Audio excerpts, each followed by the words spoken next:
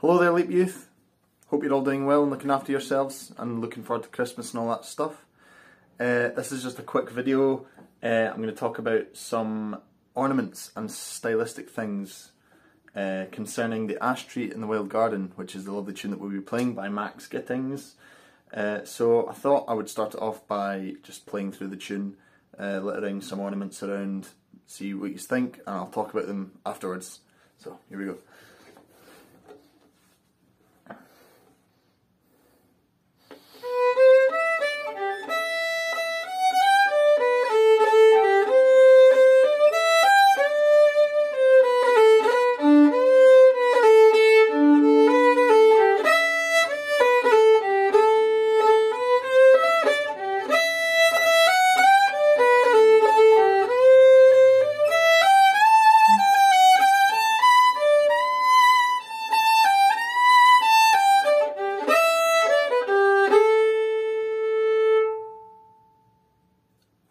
So yeah, so we discussed a couple of things in the big session we had Wednesday. I believe we talked about cuts and all sorts of other lovely things like that. So the cut, I'll just re-go over it just to jog your memory, because obviously you might not remember all the things we talked about. So this cut thing, it's a type of almost rearticulation, and it tends to be very percussive. The way I play them, I play Scottish traditional music, it's music of my country. It comes from piping music, so it's very percussive. So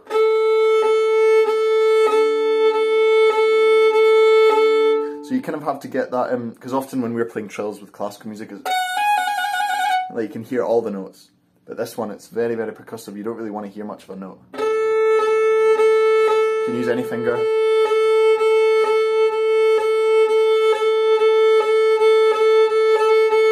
That's a good thing to practice. And the place that I like to use these notes, these cuts, I think they work very well when we're sort of rearticulating sort of longer notes or double notes. So in this tune, we have a lot of dotted crotchets and quaver rhythms, and I've always found to give it a nice sort of swing, stick a little cut in there in the dotted crotchet.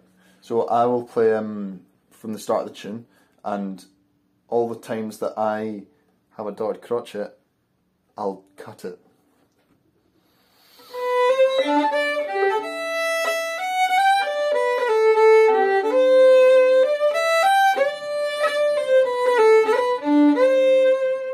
So I hope you could hear that. And the other thing about this, it's not just this hand. This hand plays a part in it as well, as it does always. So I'm going to do it without the cut now, and I want you to see if you can hear what I'm doing.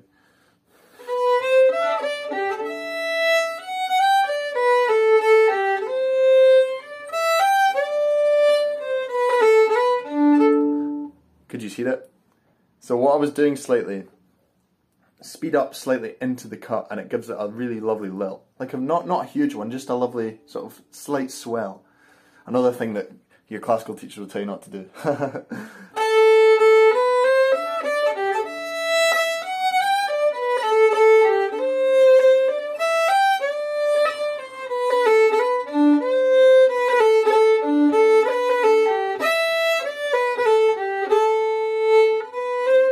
Okay, so that's the cut. Another place I like to put them is in these sort of double A sections in like bar 2 of each measure.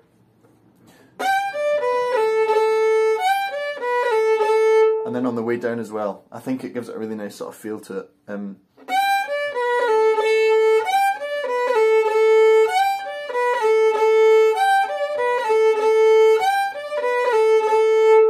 So yeah, that's the cut. A really good way to practice it is literally just feeling the rhythm. And another important thing is always do it with a really nice feel of time and pulse, because that's one of the most important things about folk music, is that feel of pulse, which gives it this sort of lovely rootsy feel. So yeah, just...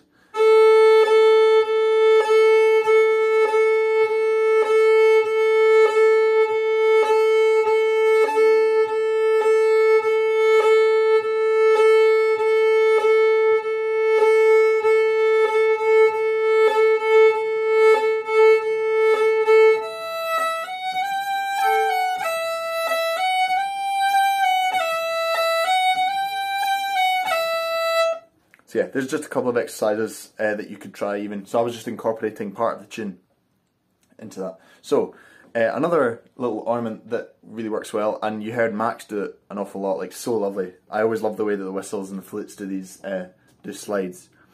So there's a couple of bits, I think you probably heard me do a couple of them when I was demonstrating cuts, but yeah, slides, I always feel it's just like a late way of getting to a note.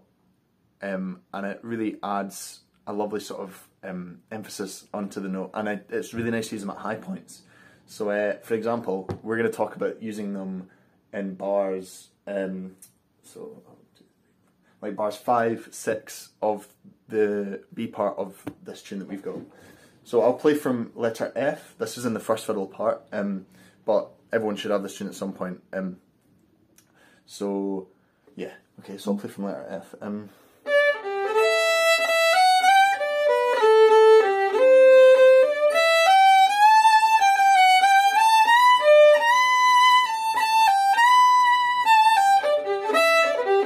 So you see how I accented these high notes, these high points of the phrase, of the arc, because yeah, I think it gives it a really nice feel. So that's using your fourth finger.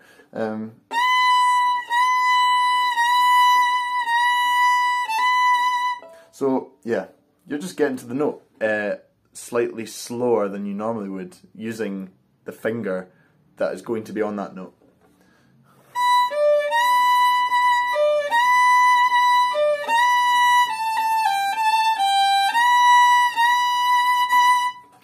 Yeah, so yeah, another one for... You want to slightly squeeze the bow, ever so slightly, just to give it that extra sort of, oh, that little tug, which this tune does so lovely, like so well, I should say.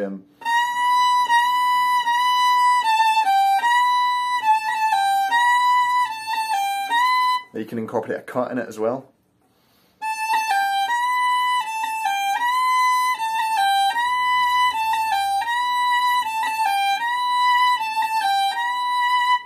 So yeah, that's a slide. You can kind of put them in anywhere with sort of like, you want to put them in sort of high points of phrases. You don't want to stick them in everywhere.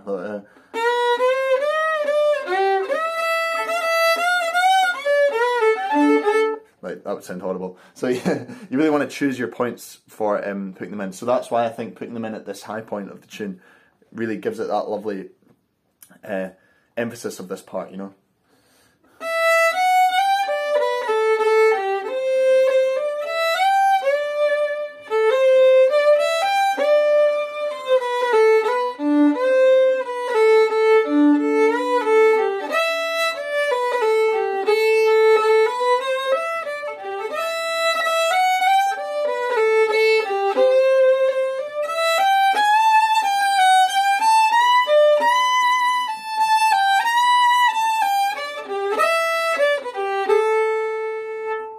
Okay, now the last little ornament that I like to use, I think it works really well. It's a very Scottish ornament, I must admit. So when you have open strings, there's a lovely way to get to the open strings, which I think has a really, really nice sort of feel and colour to it. So what I usually do is, what I want to do is, whenever you're coming to an open string, so I think the last time we hit the open A, which the tune ends on, is a really good time to use it, especially since the note before it is a G natural. So what I like to do is, when you've got an open string, you want to have your third finger the semitone below the open string. So for example, if it's a D string, C sharp, if it's an A string, G sharp, E string, D sharp. So what you want to do is, it adds just a little sort of accent to the string. It's not particularly, you don't want to fully play the note below. You want to slightly snap it onto the upper string. So this is important with the bow as well, because you want to give the low note a slight squeeze. You hear it?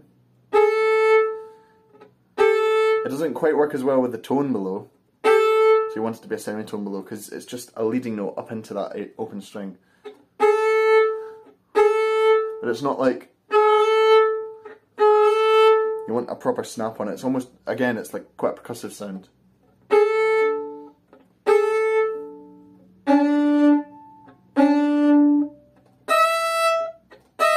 You can use it in any string really. So I like to use that on that last A that we finish on.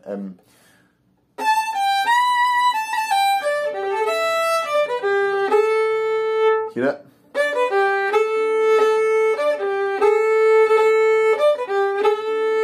You hear it? It's not as much the note itself that's important, it's just that getting to the next note, the open string, that's important.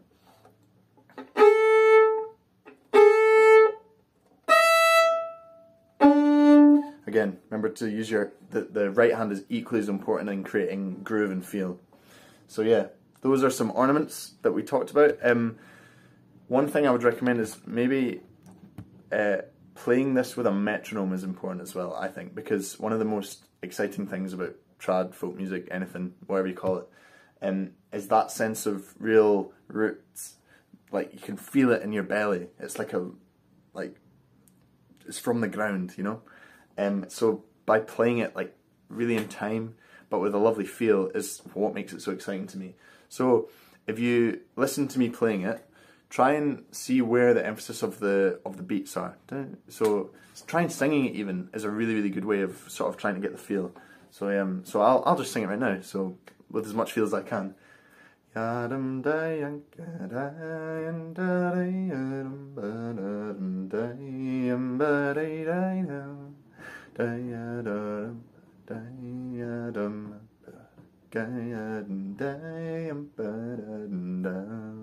You see, all this feel, all these ornaments and all this stuff, you can do it with your voice, and translating that onto your instrument is the key.